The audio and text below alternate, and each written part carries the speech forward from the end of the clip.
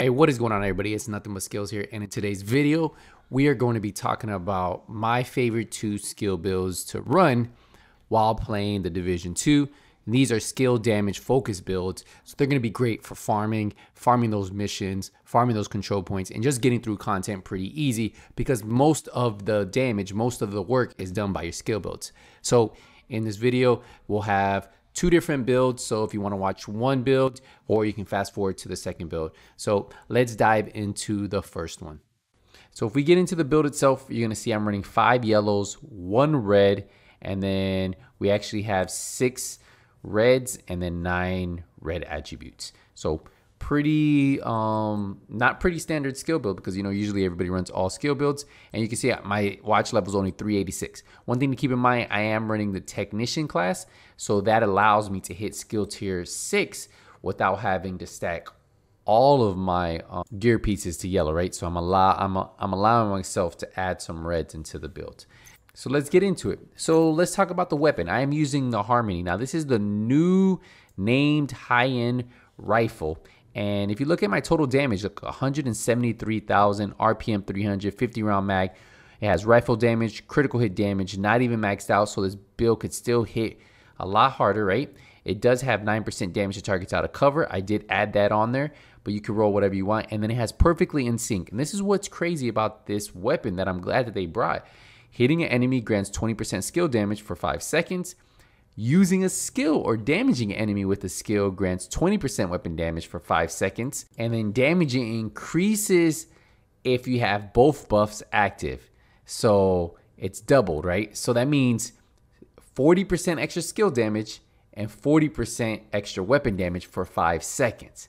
That's someone's dream. If you're a skill player and you can have a weapon like this with talent like this, you're loving it.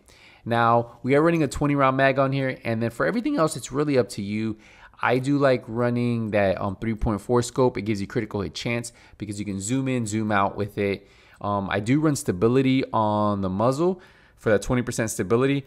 For the underbarrel, it's up to you. If you want to have some critical hit chance, if you want to have reload speed, it doesn't really matter. That I'll leave that up to you. So you can't stack the critical hit chance. I do have it on the 3.4 scope that gives you critical hit chance, but I really like it because of the scope itself.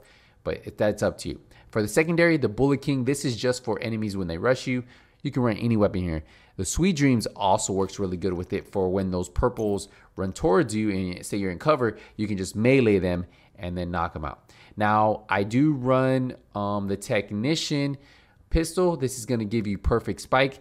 Headshots grant 25% skill damage for 15 seconds. Now that's just my backup in case, say, I run out of rifle ammo. Then I switch to this until I can get some more ammo.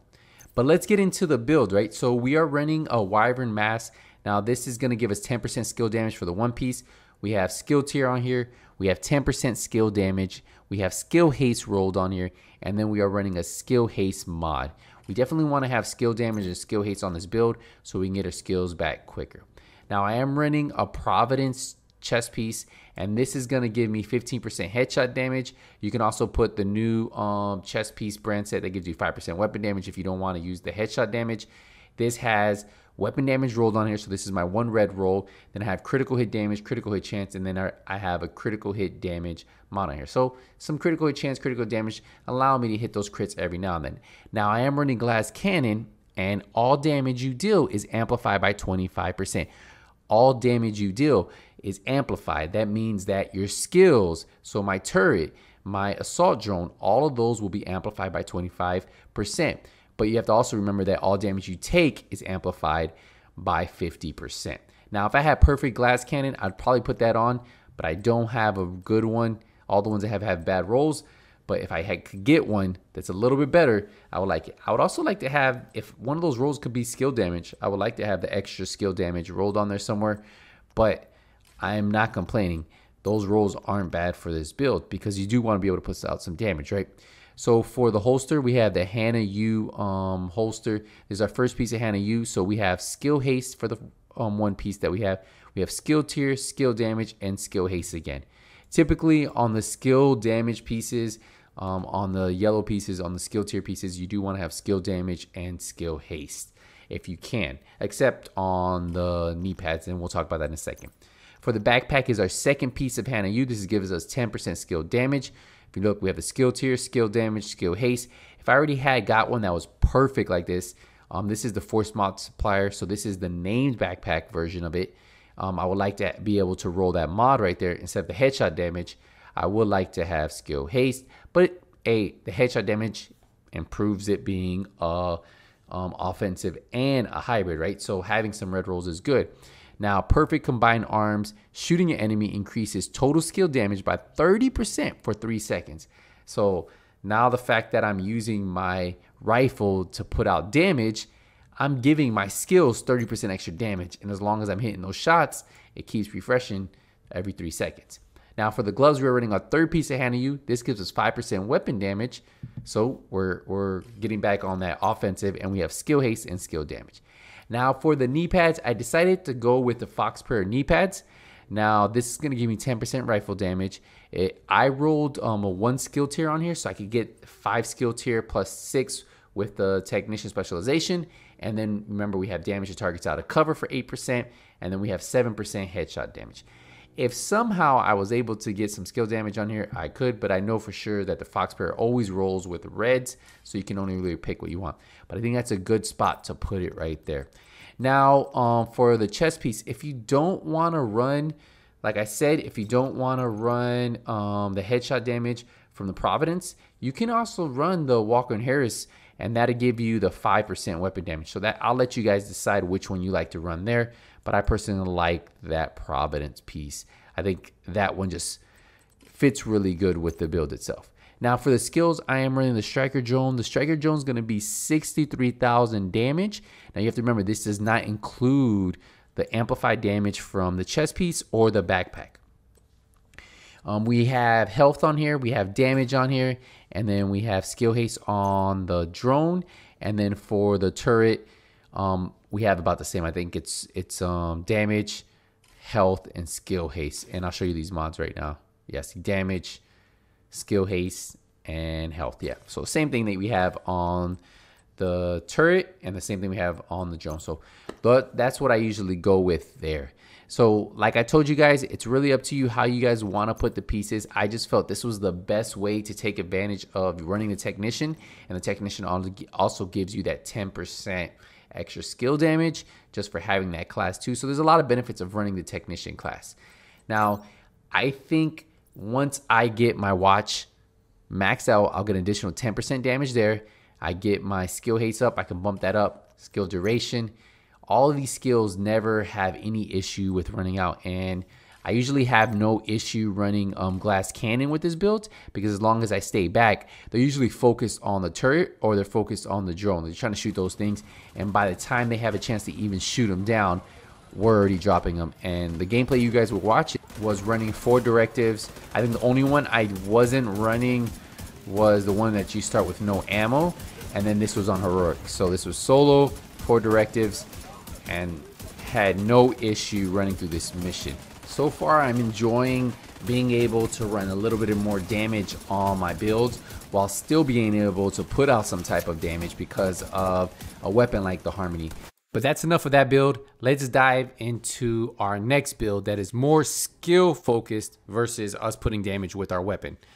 And this build right here is the build I use for farming shade levels, and I use for farming just missions in general. When I'm farming and I want to run all 5 directives, this is the build I'm going to use. And you guys know, if you put your directives on, you get 125%. If you put all 5 on, because you get 25% for each one. And that's why it's a great reason to run builds like this, because you can run all the directives, right? And then the way I have it set up is all you have to do is pop your head out every 5 seconds, make sure you're getting that additional 40% skill damage, and it works hand in hand. So we'll go over the full build right now.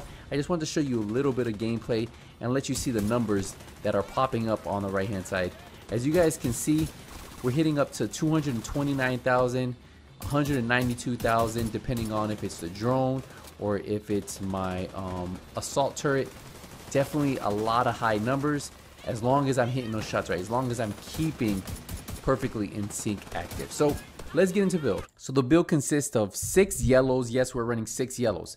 Now, it's not perfect because since I am running the technician class, I can afford to roll a blue roll. And that's what I would do. Since this is more a survivability build, just let your skills do the work. I'd rather have another blue on here, be at almost 1 million armor.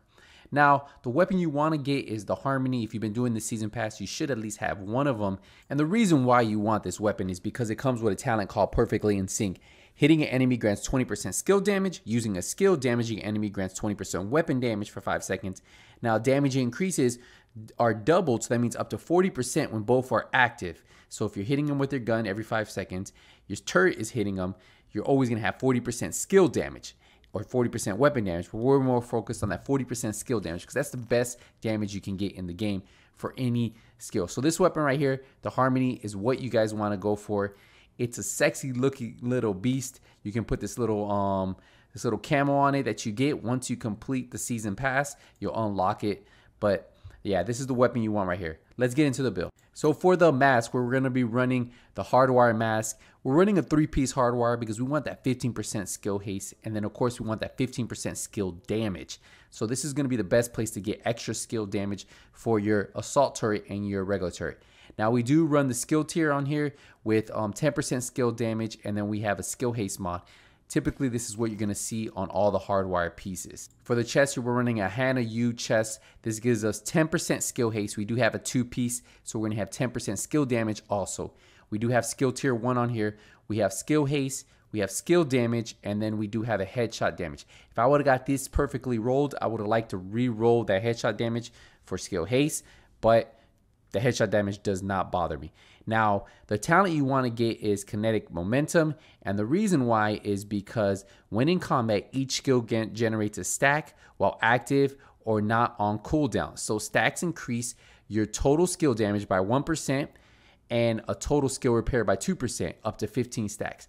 That means you can have up to 15% extra damage for just being in combat, and this generates pretty fast. So you're going to be in combat. Say if you're doing a mission that you have constant enemies, or of course if you're doing a control point, you're going to have this at full stack. So getting that extra 15% skill damage is what really improves this build.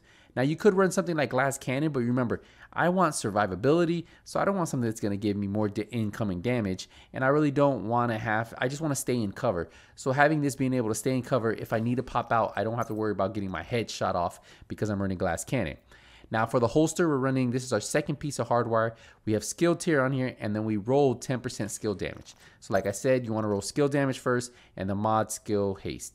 Now for our knee pads, we are running 1 skill tier and skill damage again, just like you saw with the holster. So this is our third piece that's going to give us that 15% skill damage. Now we're going to get into the gloves. So the gloves are the second piece of Hannah U, which gives us that 10% skill damage. So we have skill haste on here and skill damage, plus we have 1 skill tier. Like I mentioned at the very beginning, if in any of these pieces you could have God rolls, at least have 1 blue roll of armor maxed out, and that would be ideally what I would want. Now for the backpack, to give us more skill damage, we went with Wyvern Wear because 1 piece gives us 10% skill damage. We have skill tier on here, we have skill haste, we rolled skill damage on there, and then we put a skill haste mod. Now the talent tech support is great for staying in cover. Skill kills increase total skill damage by 25% for 20 seconds. So we're already getting 25% for the backpack, 15% for the chest piece, and we just have to stay in cover really. There's nothing we have to proc, we don't have to keep shooting enemies. Combined arms gives you 30% skill damage, but you get that for 3 seconds and you have to consistently shoot. So this one we can stay in cover, pop our head, shoot, pop our head, shoot. And that's why I went with this. This is called the lazy boy. You know, we just stay in cover, we pop our head to get perfectly in sync active, but that's all we're really doing right here. This gun right here with this build is amazing. Now for my secondary, I went with the Sweet Dreams, and the Sweet Dream is really just for the melee attacks, instantly kill non-elite enemies. So if you get any of those purple or red enemies rushing you, just swap to it and then you melee them and you can continue fighting. For the pistol, you want to run the tactician pistol that comes with it because it comes with perfect spikes. And if you're running 5 directives, a lot of times you might not have bullets, but you'll always have pistol ammo. Headshots grant 25% skill damage. So in the meantime, while you don't have any ammo, say if you're running the 5 directives and you haven't got any primary ammo, well, use your pistol. That's going to give you that extra skill damage. Once you get a couple kills, you'll see the ammo drop because you're using your pistol. Go pick up the ammo, and then you can switch to the Harmony. Now, For the skills, I do run the turret, which has a 12-second cooldown. It has 124,000 base damage without anything being proc, without the backpack talent, without the chest talent, and we're not even using the extra 40% from Perfectly in Sync. So with those all procs, you can see the high numbers that we were hitting, and I'll show you some more gameplay in just a second. So remember, assault turret you want to go with. Great thing about it too, low cooldown time, so when you are using the 5 directives, it works. The way I have this modded is I run health, skill, haste, and damage. Those are the 3 mods that you see that I run on this turret right here. For my assault turret, it's a 13-second cooldown, 77,000 damage.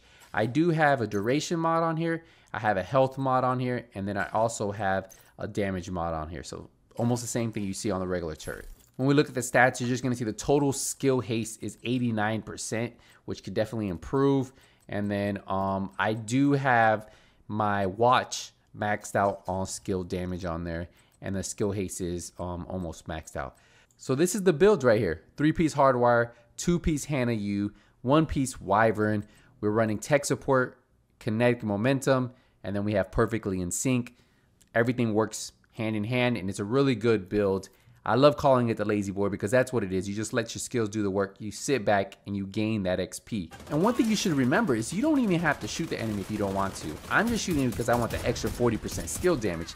And that's gonna allow my turret, allow my assault drone to destroy the enemy a lot quicker. So if I can get Perfectly in Sync active, it improves the amount of damage, right? The amount of damage that I'm putting out.